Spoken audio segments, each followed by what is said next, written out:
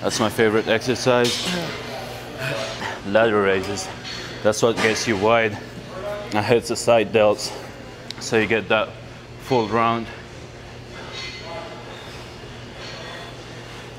I start with lightweight, keep my chest out, shrug my shoulders back, try not to use my traps. It hits the sides. I'll show you.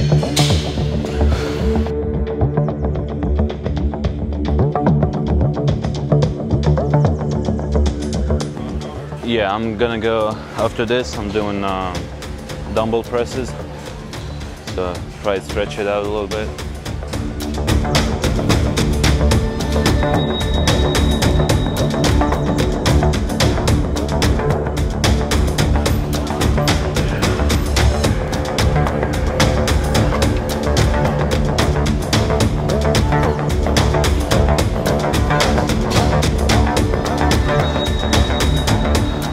Yeah, right now we're focusing more on 8 to 12 reps.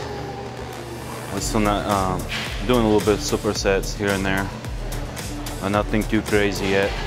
Still lifting a little bit heavy. But my shoulders always been strong, but I don't go too heavy on them. Try to train smart on shoulders.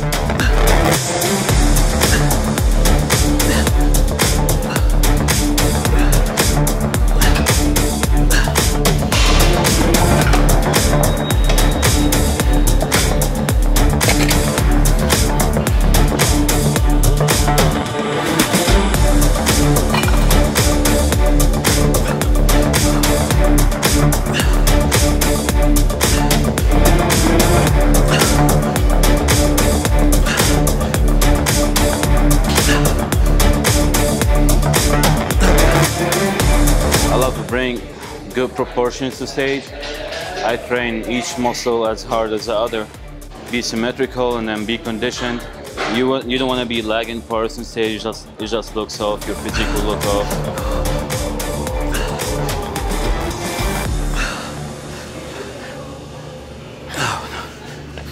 I have a drop down on these.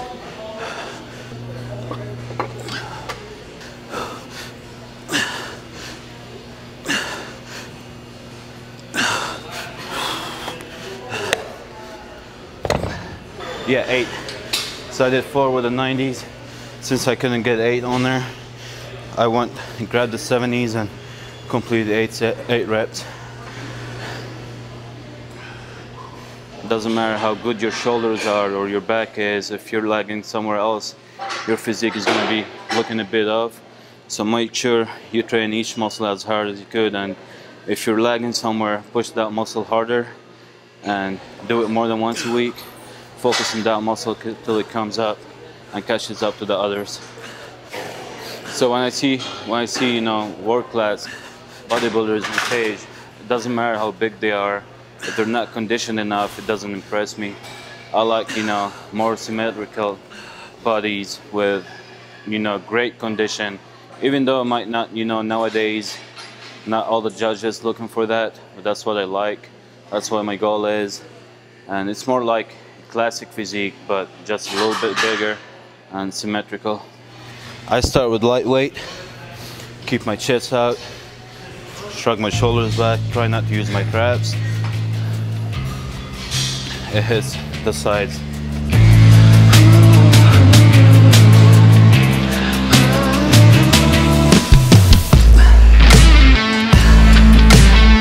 You can burn.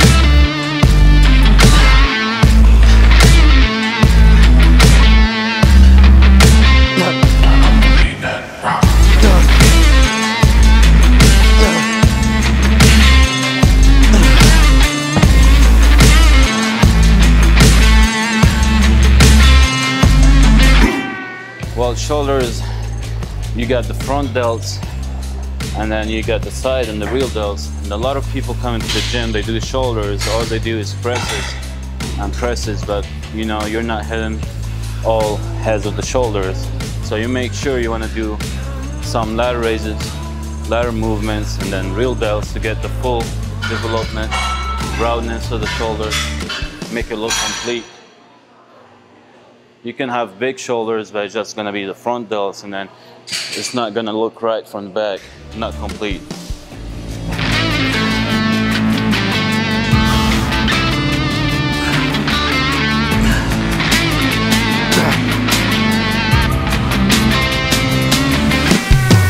Still getting a minute rest in between the sets for now.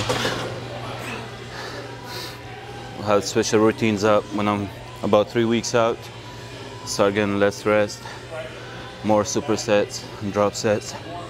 For now, we're still taking it easy, lifting heavy.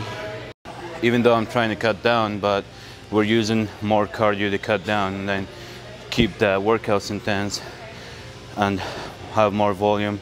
And except for one day of the week, I do circuit training where I do 3-4 exercises back to back. Well, I'm trying to get as lean as possible, and it's something different. It helps with the endurance, and it's more likely to deplete the muscle because that's the day before. It's on my low carb day pretty much, and I get a cheat the day after, and the rest day actually the day after with a cheat meal on that day. So it helps me get fuller and then recover faster.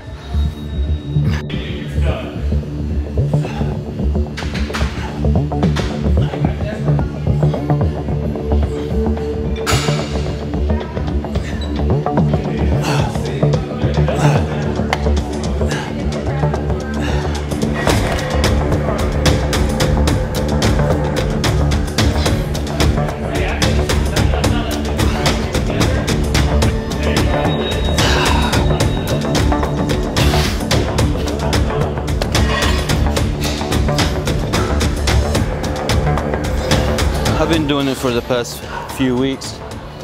It helps a lot. Build the upper back. So when you hit that back double bicep, makes it look good. I've always liked to do it like, it's like I want to bring it in front of me right here. So it takes a little bit of the traps out and you're focusing more on the rotators, the shoulders. Instead of doing them here, you're using more traps going up, and we're already doing shrugs for traps.